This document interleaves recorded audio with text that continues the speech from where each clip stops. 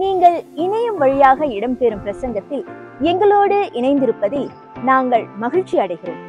ஆண்டவருடைய வார்த்தையை கேட்பதற்கு முன்பாக வேத வாசிப்பு வாசிக்கப்படும். We are so glad you could join us for online sermon today. Before we hear God's word, we will have the scripture read. கர்த்தருக்கு ஸ்தோத்திரம்.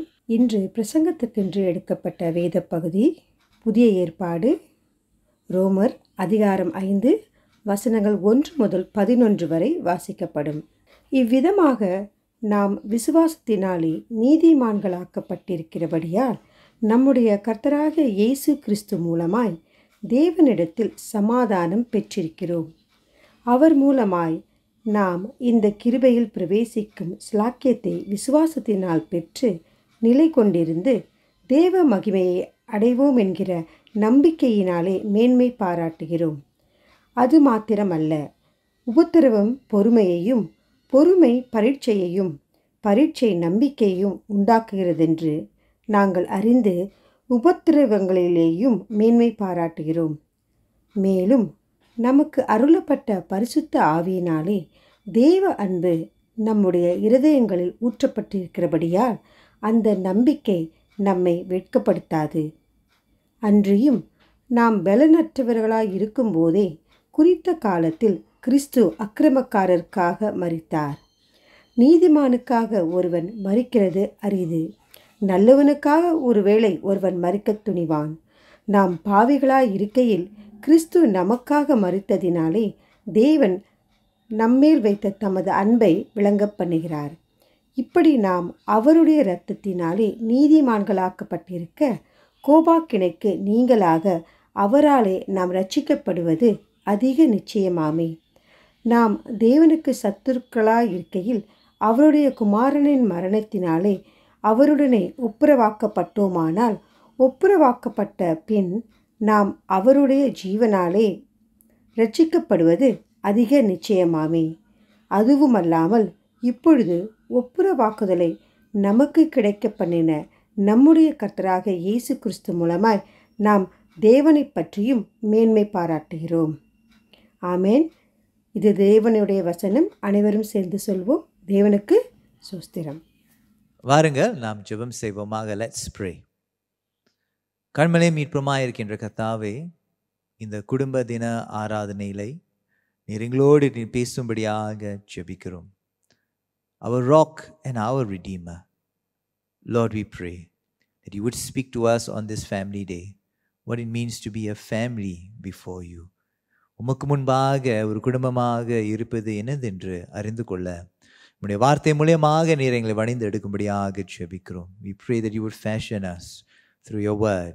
In Jesus' mighty name. இயேசு கிறிஸ்துவின் நாமத்திலே ஆமென்.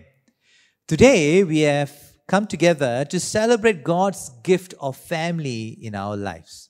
இன்றைக்கு நாம் கர்த்தர் நமக்கு கொடுத்த ஒரு பெரிதான ஈவாய் இருக்கின்ற குடும்பத்தை கொண்டாடும்படியாக இந்த நாளிலே நமக்கு சேர்ந்திருக்கிறோம்.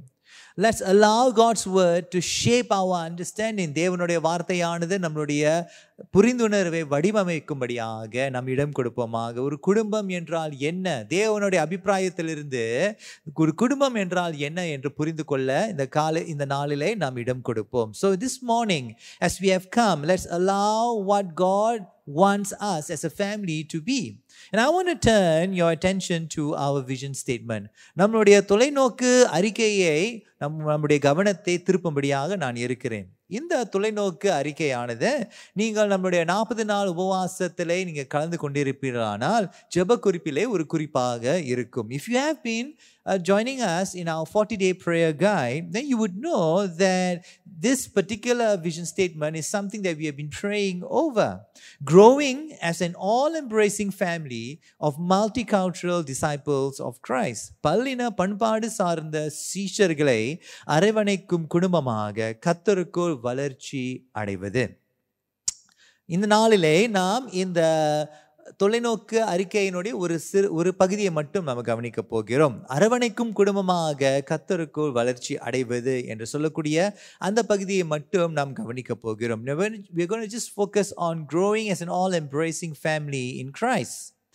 Now, my dear brothers and sisters, in order for us to understand what God wants from us, ஆண்டவர் நம்மிடத்திலிருந்து எதிர்பார்க்கிறதை நாம் புரிந்து கொள்ள வேண்டும் என்றால், தேவன் நமக்கு தனிப்பட்ட நபர்களிடத்திலே நமக்கு என்ன செய்தார் என்று புரிந்து கொள்ளும் பொழுது சபையினிடத்திலும் குடும்பத்தினிடத்திலும் என்ன எதிர்பார்க்கிறார் என்று புரிந்து கொள்ளலாம். Now, in order for us to understand what God wants for us as a church and as a family, we must first know what God has done for us as an individual. And for us to understand what God has done for us, we are going to look at Romans chapter 5 verses 1 to 11. நாம் ஆண்டவர் நமக்கு என்ன செய்தார் என்று புரிந்து கொள்வதற்கு ரோமர் எழுதின நிருபம் 5ஆம் அதிகாரம் 1ஆம் வசனத்திலிருந்து 11வது வசனம் வரை நாம் பார்க்க போகிறோம். ரோமருக்கு எழுதின நிருபம் 5ஆம் அதிகாரம் 1ஆம் வசனத்திலே நாம் கர்த்தருக்குள்ளாக நாம் சமாதானம் அடைந்திருக்கிறோம். கிறிஸ்து செய்ததை நிமித்தமாக, கிறிஸ்துவின் நிமித்தம் தேவனோடு நமக்கு இப்பொழுது சமாதானம் இருக்கிறது என்று ரோமருக்கு எழுதின நிருபம் 5ஆம் அதிகாரம் 1ஆம் வசனத்தை நம்ம படிக்கிறதை நம்ம கவனித்து பார்ப்போமாக. இவ்விதமாக நாம் விசுவாசத்தினாலே நீதிமான்களாக்கப்பட்டிருக்கிறபடியால் நம்முடைய கர்த்தராகிய இயேசு கிறிஸ்து மூலமாய் தேவனிடத்தில் சமாதானம் பெற்றிருக்கிறோம். கர்த்தராகிய இயேசு கிறிஸ்து மூலமாய் தேவனிடத்தில் சமாதானம் பெற்றிருக்கிறோம். ஆனால் பிரியமானவர்களே, பிலிப்பு எழுதின நிருபம் 2ஆம் அதிகாரம் 1ஆம் வசனத்திலிருந்து 8ஆம் வசனத்தை கவனிக்கும் பொழுது இயேசு என்ன செய்தார், இந்த சமாதானத்தை நாம் பெறுவதற்கு இயேசு என்ன செய்தார் என்று பிலிப்பியர் எழுதின நிருபம் 2ஆம் அதிகாரம் 1ஆம் வசனத்திலிருந்து 8ஆம் வசனம் வரை நம்ம படிக்க கேட்போமே. ஆதலால் கிறிஸ்துவுக்குள் யாதொரு ஆறுதலும், அன்பினாலே யாதொரு தேறுதலும், ஆவியின் யாதொரு ஐக்கியமும், யாதொரு உருக்கமான பட்சமும் இரக்கங்களும் உண்டானால், நீங்கள் ஏக சிந்தையும் ஏக அன்பும் உள்ளவர்களாய் இருந்து இசைந்த ஆத்துமாக்களாய் ஒன்றையே சிந்தித்து என் சந்தோஷத்தை நிறைவாக்குங்கள். ஒன்றையும் வாதினாலாவது வீண் பெருமையினாலாவது செய்யாமல் மனத்தாழ்மையினாலே ஒருவரை ஒருவர் தங்களிலும் மேன்மையானவர்களாக எண்ண கடவீர்கள். அவனவன் தனக்கானவைகளை அல்ல பிறருக்கானவைகளையும் நோக்குவானாக. கிறிஸ்து இயேசுவில் இருந்த சிந்தையே உங்களிலும் இருக்க கடவது. அவர் தேவனுடைய ரூபமாய் இருந்தும் தேவனுக்கு சமமாய் இருப்பதை கொள்ளையாடின பொருளாக எண்ணாமல் தம்மை தாமே வெறுமையாக்கி அடிமையின் ரூபம் எடுத்து மனுஷர் சாயலானார். அவர் மனுஷ ரூபமாய் காணப்பட்டு மரண பரியந்தம், அதாவது சிலுவையின் மரண பரியந்தமும் கீழ்ப்படிந்தவராகி தம்மை தாமே தாழ்த்தினார். பிரியமானவர்களே, இந்த வசனத்தை நாம் கவனித்து பார்க்கும் பொழுது இந்த பிலிப்பு எழுதின நிருபம் 2ஆம் அதிகாரம் 1ஆம் வசனத்திலிருந்து 8வது வசனத்தை நம்ம கவனிக்கும் பொழுது இயேசு தன்னுடைய பரலோக பிதாவினுக்கு செய்தவைகளையும் நமக்காக செய்தவைகளையும் நம்ம கவனித்து பார்க்கிறோம். In Philippians chapter 2 verses 1 to 8, it explains to us what Jesus did for the Heavenly Father and for us. In Philippians chapter 2 verses 1 to 8 states that Jesus submitted himself to the Heavenly Father because of the love that they share with each other and for the love that they have for us to save us from our sins. பிரியமானவர்களே, இயேசு பரலோக பிதாவினுக்கு கீழ்ப்படிந்ததுக்கு முக்கிய காரணம் அவர் ஒருவருக்கு ஒருவர் இருந்த பிதாவுக்கும் குமாரனுக்கும் இருந்த அந்த அன்பின் நிமித்தமாக நம்மீது இருந்தது நிமித்தமாகவும் தேவன் நம்மை ரட்சித்தார். கிறிஸ்து மூலமாக நம்மை ரட்சித்தார். ஆகையால் பிரியமானவர்களே, நாம் நம்முடைய சுயநலத்தினாலே நாம் செயல்படக்கூடாது. ஒருவர் என்னை விட மிக பெரியவர் என்று மேன்மை உள்ளவர் என்று கருதி அவனமாக கிரியை செய்ய வேண்டும் என்று வேதம் நமக்கு கற்றுக் கொடுக்கிறது. தேவன் செய்தவை, நமக்காக செய்தவைகளை வைத்து நாம் நம்மளுடைய சபைக்காகவும் நம்முடைய குடும்பத்துக்காகவும் எப்படி வாழ வேண்டும் என்று வேதம் நமக்கு கற்றுக் கொடுக்கிறது. அதை விசேஷமாக 3வது வசனத்திலே நம்ம கவனித்து பார்ப்போம். Let's read especially verse 3 and what it says in verse 3.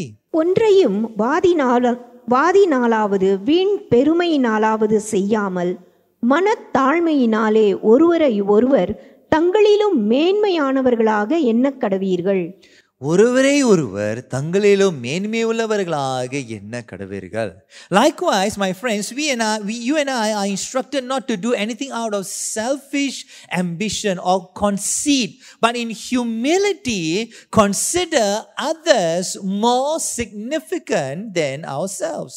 The reason each one of us is instructed to do this is because of what our Lord Jesus, who is God and our King and our Master, did for us. Chose to do with his Father for us. பிரியமானவர்களே, ஏன் நாம் மற்றவர்கள் நம்மை விட மேன்மை உள்ளவர்களாக கருத வேண்டும் என்று ஏன் நமக்கு சொல்லப்பட்டிருக்கிறது என்றால், இயேசு செய்தவைகளுக்கு பார்க்கும் பொழுது நம்முடைய ஆண்டவராகிய இயேசு, நம்முடைய ராஜாவும் நம்முடைய எஜமானாகிய இயேசு தன்னை தானே தாழ்த்தினார். தன்னை தானே தாழ்த்தி பிதா விரும்புகின்றதை அவர் நிறைவேற்றினார் என்று வேதம் நமக்கு விவரிக்கிறது. அதே போல பிரியமானவர்களே, நம்முடைய சுயநலத்துக்காகவும் நம்மளுடைய மன விருப்பத்துக்காகவும் செயல்படாதபடிக்கு மற்றவர்கள் என்னை விட மேன்மை உள்ளவர்கள் என்று கருதி நீங்களும் நானும் செயல்பட வேண்டும் என்று வேதம் நமக்கு கற்றுக் கொடுக்கிறது. Similarly, my friends, we are not called to look out for our own interests alone, but to put others before ourselves because of our love for our God and for others. பிலிப்பியருக்கு எழுதிய நிருபம் 2ஆம் அதிகாரம் 4ஆம் வசனத்தை கவனித்து பாருங்களேன், என்ன சொல்லுகிறது? அவன் தனக்கானவைகளை அல்ல பிறருக்கானவைகளையும் நோக்குவானாக.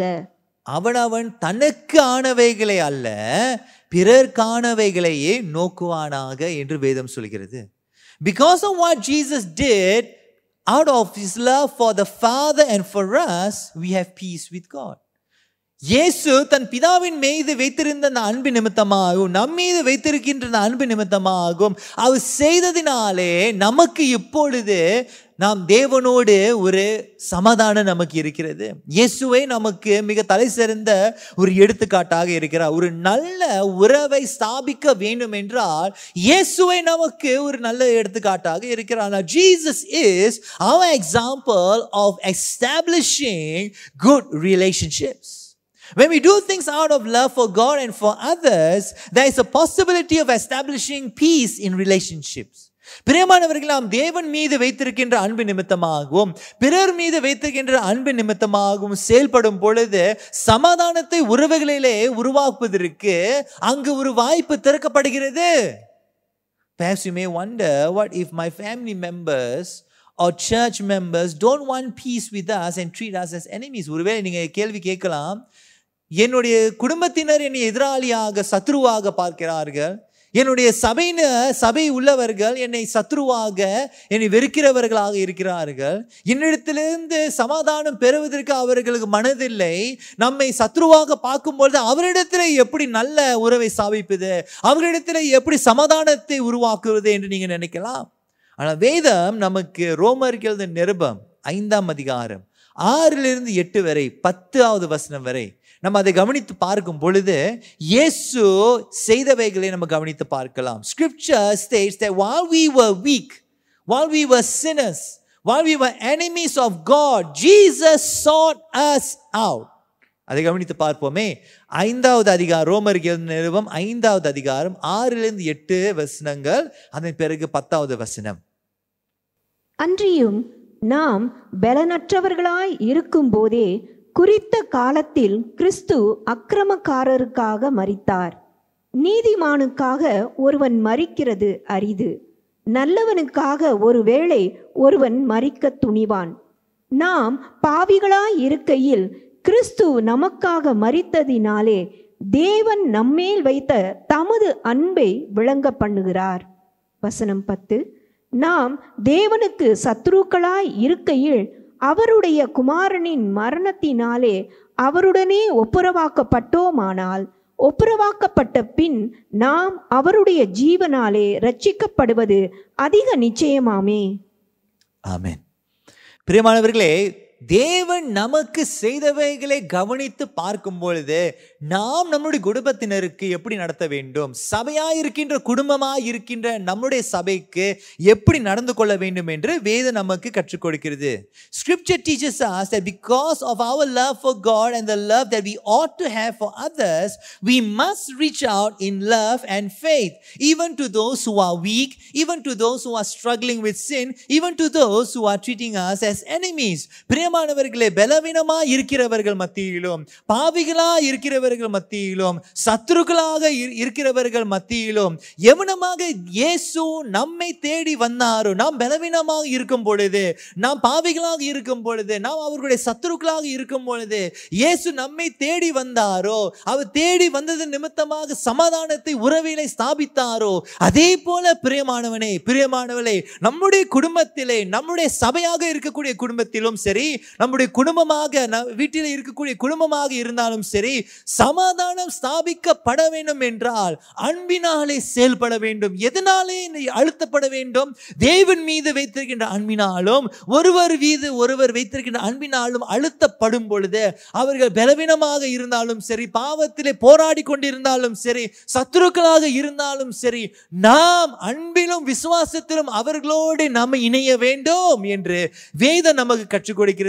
ஏனென்றால் நம்முடைய எஜமானாகிய இயேசு, நம்மளுடைய ராஜாவாகிய இயேசு, நாம் பலவீனமாக இருந்த போது, பாவத்திலே சிக்கிக் கொண்டிருக்கும் பொழுது, அவருக்கு எதிராளியாக சத்துருக்களாக இருக்கும் பொழுது அவர் நம்மை தேடி வந்தாரே, அதே போல நாமும் நம்மை சத்துருக்களாக கருதுகிறவர்கள் மத்தியிலே நம்ம அவர்களை தேடி போக வேண்டும் என்று தேவனுடைய அன்பு நமக்கு கற்றுக் கொடுக்கிறது. Our actions of love and peace opens up a door for peace to be established. நம்முடைய விசுவாசத்தின் செயல் மூலமாக, ஆண்டவர் மீது வைத்திருக்கின்ற விசுவாச நிமித்தமாகவும், ஆண்டவர் மீது வைத்திருக்கின்ற அன்பின் நிமித்தமாகவும், பிறர் மீது வைத்திருக்கின்ற அன்பின் நிமித்தமாகவும் செயல்படும் பொழுது சமாதானம் உருவாவதற்கு அங்கு வாய்ப்பு இருக்கிறது. When we reach out to people who have hurt us because of our love and our faith in God, you may not possibly get the expected reaction, but we are still instructed to do it anyway. பிரியமானவர்களே, சில நேரத்திலே ஆண்டவர் மீது வைத்திருக்கின்ற அன்பின் நிமித்தமாகவும், ஒருவர் மீது வைத்திருக்கின்ற அன்பின் நிமித்தமாகவும், சபையிலும் சரி குடும்பத்திலும் சரி அது செயல்படும் பொழுது, அன்பை காட்டும் பொழுது நம்ம எதிர்பார்க்கின்ற விதமாகவே சில நேரத்திலே நமக்கு மறு உத்தரவு கிடைக்காது. ஆனால் இருந்த போதிலும் வேதம் நமக்கு அன்பு செலுத்த வேண்டும் என்று தான் கற்றுக் கொடுக்கிறது. When Jesus died for us, because of his love for his Father and for us, not everyone in this world receives his love even today, and yet he continues to reach out to everyone. பிரியமானவனே Priyamanavale, இன்றைக்கும் இயேசு நமக்காக மரித்து உயிர்த்தெழுந்து அவர் தன்னுடைய அன்பை இந்த உலகத்துக்கு அவர் வெளிப்படுத்தி கொண்டிருக்கிறார். இருந்த போதிலும் ஒரு சிலர் அவருடைய அன்பை உதாசீனப்படுத்துகிறார்கள், அவருடைய அன்பை புறக்கணிக்கிறார்கள். இருந்தாலும் அவர் தொடர்ந்து அவருடைய அன்பை தெரிவித்து கொண்டே இருக்கிறார். அதே போல நீங்களும் நானும் அவருடைய பிள்ளையாக இருக்கும் பொழுது, அவருடைய சபையாக இருக்கும் பொழுது தொடர்ந்து அன்பை காட்ட வேண்டும் என்று வேதம் நமக்கு கற்றுக் கொடுக்கிறது. Not only that, we as his children, my friends, have been given the ministry of reconciliation. அது மட்டுமல்ல பிரியமானவர்களே, நமக்கு ஒப்புரவாகுதலின் ஊழியமானது நமக்கு கொடுக்கப்பட்டிருக்கிறது. அது 2 கொரிந்தியர் 5ஆம் அதிகாரம் 18வது வசனத்திலிருந்து 20வது வசனம் வரை நம்ம கவனிக்கலாம். We can read that in 2 Corinthians chapter 5 verses 18 to 20. இவை எல்லாம் தேவனாலே உண்டாயிருக்கிறது. அவர் இயேசு கிறிஸ்துவை கொண்டு நம்மை தம்மோடே ஒப்புரவாக்குதலின் ஊழியத்தை எங்களுக்கு ஒப்பு கொடுத்தார். அது என்னவெனில், தேவன் உலகத்தாருடைய பாவங்களை எண்ணாமல் கிறிஸ்துவுக்குள் அவர்களை தமக்கு ஒப்புரவாக்குதலின் உபதேசத்தை எங்களிடத்தில் ஒப்புவித்தார். ஆனபடியினாலே தேவனானவர் எங்களை கொண்டு புத்தி சொல்லுகிறது போல, நாங்கள் கிறிஸ்துவுக்காக ஸ்தானாபதிகளாய் இருந்து தேவனோடே ஒப்புரவாகுங்கள் என்று கிறிஸ்துவின் நிமித்தம் உங்களை வேண்டிக் கொள்கிறோம். பிரியமானவர்களே, கிறிஸ்துவை கொண்டு நம்மை தம்மோடே ஒப்புரவாகுதலின் ஊழியத்தை எங்களுக்கு ஒப்பு கொடுத்தார். பிரியமானவர்களே, முதலாவது, ஆண்டவர் நமக்கு செய்தவைகளை வைத்து நம்மளுடைய குடும்பத்துக்காகவும் அன்போடு செலுத்த வேண்டும். சபை உள்ளவர்களுக்கும் அன்பை, சபை என்று சொல்லும்போது அது குடும்பம் தான், ரெண்டுமே குடும்பம் தான். வீட்டில் இருக்கக்கூடிய குடும்பமும் சரி, சபையில் இருக்கக்கூடிய குடும்பமும் சரி. நாம் ஏன் இவர்களிடத்தில் அன்பு செலுத்த வேண்டும் என்றால், நாம் மீது செலுத்தின இயேசு, அன்பு செலுத்தின இயேசு நம்மோடு இருக்கிறார் என்ற ஆதாரமாக, அவர் நம்முடைய வாழ்க்கையில கிரியை செய்கிறார் என்ற ஆதாரமாக நாம் பிறருக்கு அதே அன்பை நம்ம காட்ட வேண்டும். அது மட்டுமல்ல, 2 கொரிந்தியர் 5ஆம் அதிகாரம் 18 20வது வசனம் வரை சொல்லப்படுகிறது, நமக்கு இந்த ஒப்புரவாகுதலின் ஊழியத்தை நமக்கு ஆண்டவர் கொடுத்திருக்கிறார். பிரியமானவர்களே, நாம் ஆண்டவரோடு ஒப்புரவாகப்பட்டோம் என்ற ஒரு ஆதாரம் என்னவென்றால், இந்த ஒப்புரவாகுதலினுடைய ஊழியத்தை தொடர்ந்து செய்வோம். You know what is the proof that we have been reconciled with God? We will choose reconciliation with our family and with our church that is also our family. It is an act of love and faith in God that better equips us to share the gospel of reconciliation. பிரியமானவர்களே, நாம் ஒருவருக்கு ஒருவர் ஒப்புரவாகி போகும் பொழுது தான் இந்த ஒப்புரவாகுதலினுடைய சுவிசேஷத்தை மற்றவர்களிடத்திலே சொல்ல முடியும். குடும்பத்திலே ஒப்புரவாகுதல் இல்லாமல், சபையிலே ஒப்புரவாகுதல் இல்லாமல் ஒப்புரவாகுதலினுடைய சுவிசேஷத்தை பகிர்ந்து கொள்ள நம்மளால முடியுமா? I said at the beginning that we are going to look at what it means to be a family from God's word. ஆரம்பத்தில் நான் சொன்னேன், ஒரு குடும்பமாய் இருப்பது என்றால் எப்படி என்று தேவனுடைய வார்த்தை மூலமாக நம்ம புரிந்து கொள்ள வேண்டும். For a family, whether it is an individual family at home or a family in the church as a family, to thrive as God intends, we must develop a love for God and for others. பிரியமானவர்களே, ஒரு குடும்பமாக ஆண்டவர் எதிர்பார்க்கின்ற ஒரு குடும்பம் என்று சொல்லும் பொழுது, அது வீட்டில் இருக்கக்கூடிய ஒரு குடும்பமாக இருந்தாலும் சரி, சபையாக இருக்கின்ற ஒரு குடும்பமாக இருந்தாலும் சரி, ஆண்டவர் விரும்புகின்ற வண்ணமாக வளர வேண்டும் என்றால் ஆண்டவர் மீது உள்ள அந்த அன்பை நம்ம வளர்க்க முயற்சி செய்ய வேண்டும். ஒருவருக்கு ஒருவர் இருக்கக்கூடிய அந்த அன்பையும் வளர்க்க நம்ம முயற்சி செய்ய வேண்டும். It is a process. No one gets there immediately. ஆனால் பிரியமானவர்களே, உடனடியாக ஒரு நபர் அந்த அன்பை வளர்த்து கொள்ள முடியாது. ஆனாலும் அங்கு ஒரு மனப்பக்குவம் இருக்க வேண்டும். அது ஒரு சிந்தை வைத்து, ஆண்டவர் இதை நான் செய்ய போகிறேன், இதை நான் ஒரு நோக்கத்தோடு, முழு நோக்கத்தோடு செய்ய போகிறேன் என்ற ஒரு மனப்பக்குவம் முதலாவது தேவையாக இருக்கிறது. There must be a willingness. There must be intentionality to want to grow in our relationship with God and with one another. If there is no intentionality and there is no willingness to want to grow, then we will never be the family that God wants us to be. நமக்கு அந்த விருப்பம் இல்லை என்றால், நமக்கு அந்த தாகம், நமக்கு அந்த மன பக்குவம் இல்லை என்றால், ஆண்டவர் விரும்புகின்ற வண்ணமான ஒரு குடும்பமாக சபையிலும் சரி வீட்டிலும் சரி வளர முடியாது. God has given MSC a vision to grow as an all-embracing family. அரவணைக்கும் குடும்பமாக கர்த்தருக்குள் வளர்ச்சி அடைய வேண்டும் என்ற ஆண்டவர் நமக்கு ஒரு தொலைநோக்கு அறிக்கையை நமக்கு கொடுத்திருக்கிறார். The church is growing in this, my friends. சபையானது கொஞ்சம் கொஞ்சமாக அது வளர்ந்து கொண்டு வருகிறது. But for you to grow with the church, there needs to be a desire within you yourself as well, to want to embrace everyone who is in your own family and in this church. சபை இந்த புரிந்துணர்வுகளை வளர்ந்து கொண்டிருக்கிறது. ஆனால் சபை மட்டும் வளர்வது போதாது, சபையில வருகிற ஒவ்வொருவரும் அதில் புரிந்துணர்வுகளை வளர வேண்டும். நமக்குள்ளாக ஒரு வாஞ்சை, ஒரு விருப்பம் இருக்க வேண்டும். ஆண்டவரே, நீர் விரும்புகின்ற வண்ணமாக என்னுடைய குடும்பம் இவனமாக இருக்க வேண்டும், என்னுடைய சபை இவனமாக இருக்க வேண்டும் என்று அது செயல்படுவது மட்டுமல்ல, அது செயலிலே காணப்பட வேண்டும். வெறும் வாயின் வார்த்தையில் மட்டும் இருக்கக்கூடாது.